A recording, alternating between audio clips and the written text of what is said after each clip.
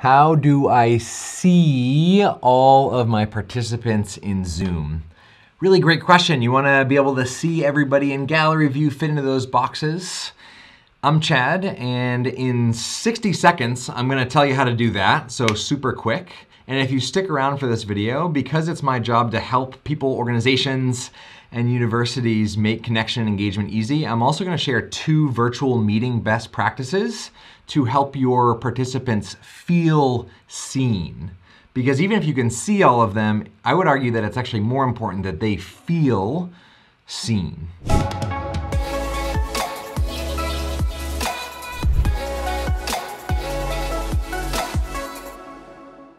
Welcome.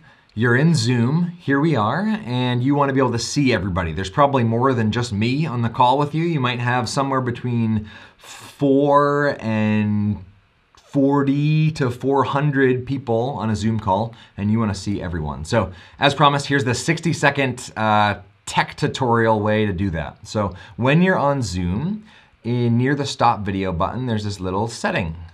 And that little arrow, and under that little arrow you can open up video settings, and when you do that you get all these options, and right here you can display up to 49 participants per screen in gallery view. Now this is a little bit of a trick, because if you have 50 people in the call, there's going to be one person that you can't see, and I found that if, depending on what screen size, even if you have that button checked, it still isn't actually going to pack 49 people in there. So just as an FYI, and as you think about planning your group sizes, for me, a virtual meeting tip is to cap your meetings at under 49 people if you definitely want to see people on one screen. If you go above that, little arrows will show up on the side of your screen here and here as pages, and you can scroll through pages of people on gallery view. Now, one other thing that if you're in a larger meeting that I really like to turn on is hide non-video participants. I was recently facilitating a workshop for the University of California, San Diego, and there were 175 people on Zoom.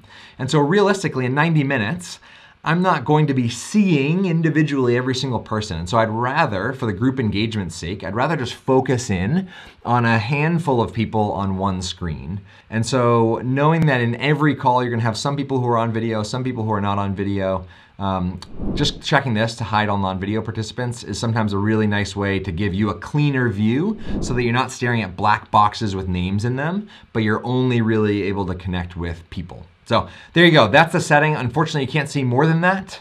I hope that is useful, and if you are choosing to stick around, I'm gonna unpack 2 virtual meeting best practices to increase engagement and allow your participants to feel seen, which I would argue is actually more important than you seeing them.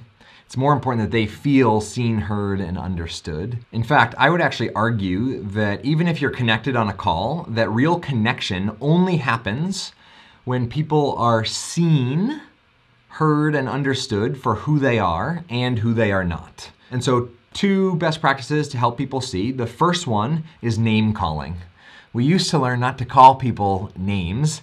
When you're facilitating virtually, I invite you to name call. And what I mean by that is call out people's actual names. So we have a gift on Zoom. We can see, and in most video platforms, we can actually see people's names right there. And due to the cocktail party effect, if you're familiar with this psychological phenomenon, right? It's the idea that when you're at a party with a whole bunch of other people, that if you hear your name, whoosh, your head whips around, and it's almost like your brain is just subtly listening through all of the chatter until somebody says your name. And so names are like an on switch for engagement. When we hear a name, right, we turn up. It's a similar effect to, like, you know, when you were in class and you were goofing off, or at least I guess this was my experience in class, goofing off, and the teacher would walk up and kind of stand next to me, right? It was like this attention getter. Or if the teacher were to call out someone's name.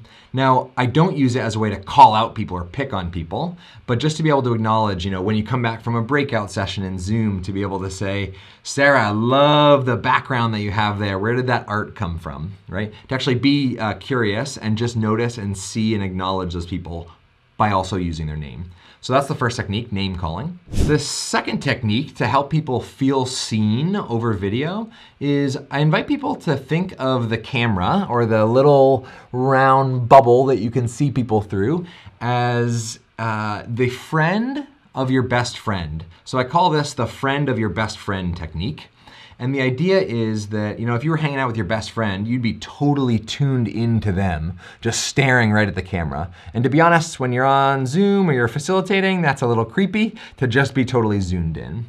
And so I invite people to think of the camera as the friend of your best friend. So think about if you were hanging out with your best friend, you might be glued into them, and every once in a while, you're gonna make eye contact with the friend of your best friend because you want them to feel included. And so that's the way I want you to think about your etiquette, I guess, with camera. Like, if you wanna see everybody in gallery view, awesome, like look down, pay attention to those nonverbals, have people raising their hands, giving a thumbs up in Zoom, right? See that engagement. It's really important to invite that nonverbal feedback, especially when everybody's on mute. And every once in a while, make sure to look right into your camera so that people feel seen, especially if you're gonna call out somebody's name. Say their name and look right into the camera. And it's amazing how that eye contact can translate through the screen so much more than if you're kind of the whole time presenting down here, looking in gallery view, wondering if people are liking this, or if they're sleeping, or if they're disengaged, or if they're engaged, whatever. Cool.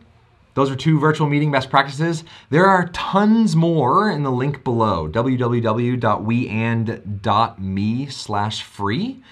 Even though I get to do this work for some of the smartest organizations and people and universities on the planet, I get to help them make virtual connection and engagement easy. I also believe that information should be free, and so that's why I put a whole ton of effort and time and money into creating these videos, is so that you can ruthlessly steal and adapt these ideas to make your own virtual meetings and experiences better for people. Because, oh my goodness, the world does not need more virtual meetings where people are falling asleep, disengaged, and disenchanted, and burnt out.